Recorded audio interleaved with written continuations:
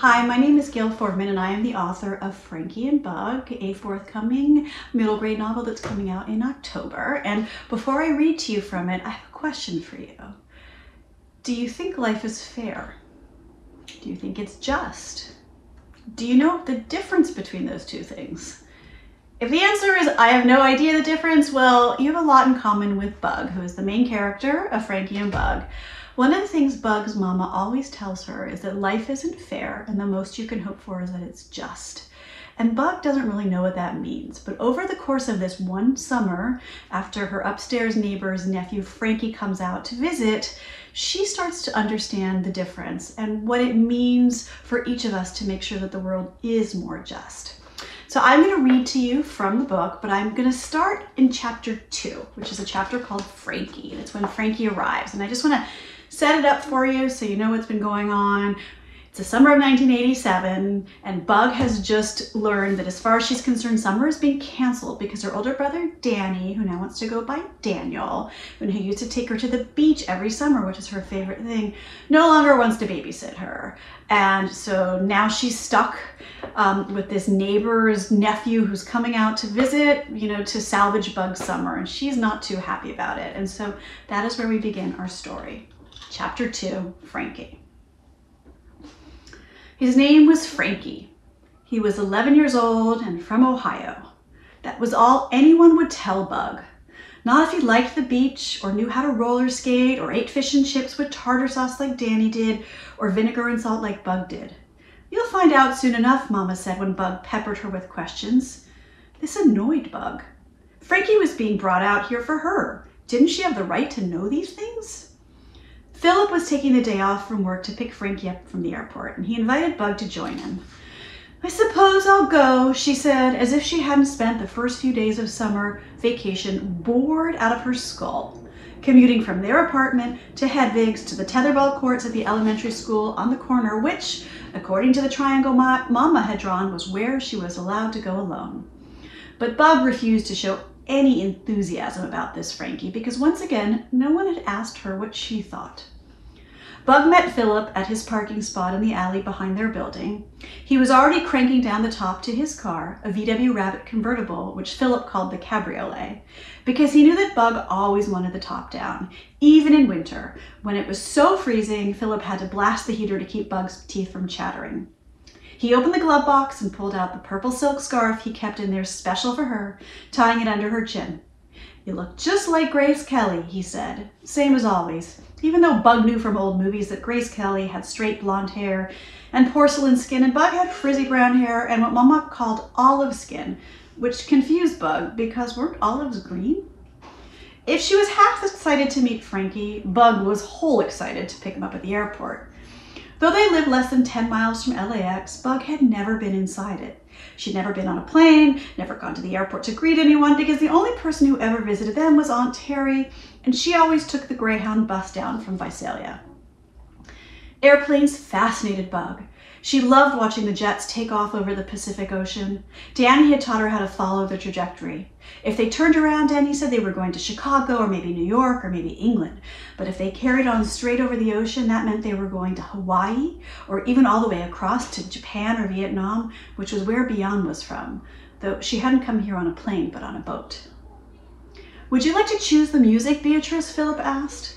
That was another thing about Philip. He did not believe in shortening names. He called Mama Colleen, never Co, as other people did. He'd always called Danny Daniel, and he got grumpy if people called him Phil.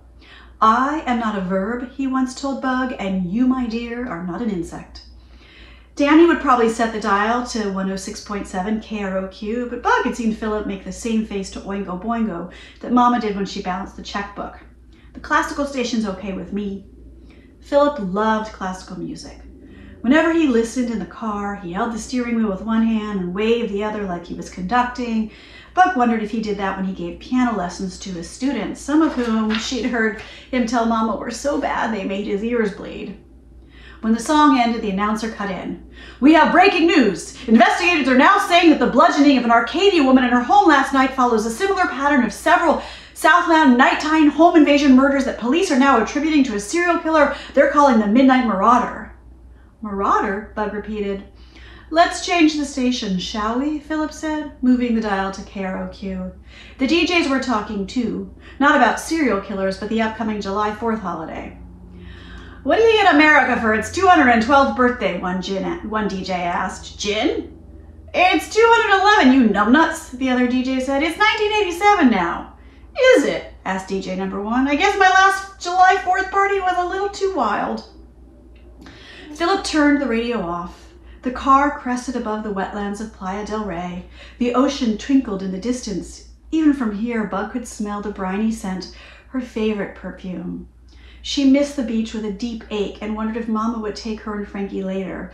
But then she remembered the announcement on the news about the midnight whatever his name was. Mama's job with the mayor was in the press office, and when there were big stories, she had to work extra. Where's Arcadia? She asked Philip. Far away, Beatrice. Almost another city, don't worry. Is it run by the mayor? Bug wanted to know. I'm not sure. Why do you ask? Because if it's run by the mayor, Mama will have to work late and won't take me and Frankie to the beach. Philip's mustache twitched upward as it did before he laughed, though Bug wasn't sure what was so funny.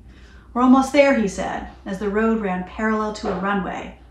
Overhead, a plane rumbled so close it made the car shake. The air filled with a strange but not unpleasant smell that Philip said was jet fuel. Have you ever been on a plane? Bug asked. Of course. How old were you the first time? Philip paused to think.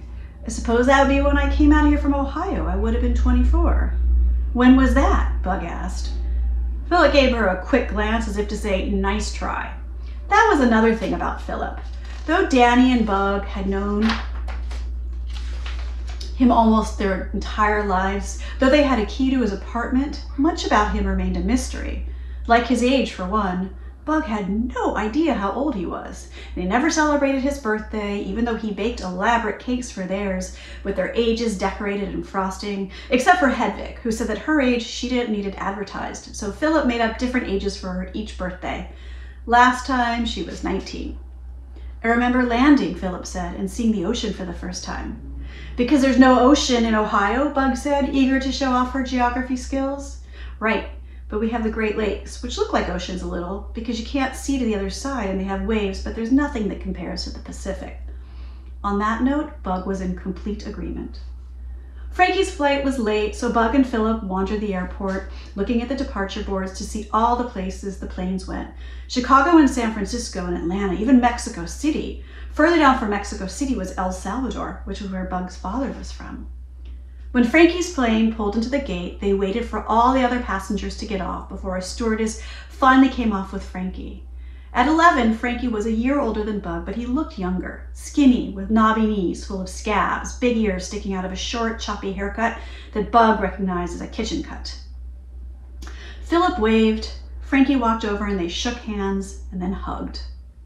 Bug felt a sting of jealousy. Philip might bake her cakes for her birthday and keep a Grace Kelly scarf in his car for her, but she couldn't remember a time when he'd hugged her. Welcome to California, Frankie, Philip said. Thank you. It's nice to meet you, Frankie said solemnly. Wait, you've never even met? Bug asked. I have not had the pleasure of meeting this handsome young man, Philip said. Frankie, this is Beatrice. Beatrice, this is Frankie. You can call me Bug. Everyone else does. But then she had a thought. Is Frankie short for something? Because Philip doesn't like shortening names. Frankie looked at Philip with wide, unblinking eyes. Philip smiled and put a hand on his shoulder. I'm lengthening Frankie's name, as Frankie's is long for Frank. Philip said firmly. Let's go collect your bag, shall we? This is all I brought, Frankie said, lifting his backpack. It was hardly bigger than Bug's school bag. This for the entire summer? You needed multiple bathing suits plus shorts for daytime and jeans when it got cold at night? I hope you brought more than one bathing suit, Bug said. After a brief pause, Frankie replied, I didn't bring any bathing suits. But how are we supposed to go to the beach if you don't have a bathing suit? Frankie looked confused. Bug was dismayed. Surely someone must have told him that the point of his coming out to Venice for the summer was to keep her company so she could go to the beach and not be alone. I don't like the beach, Frankie said.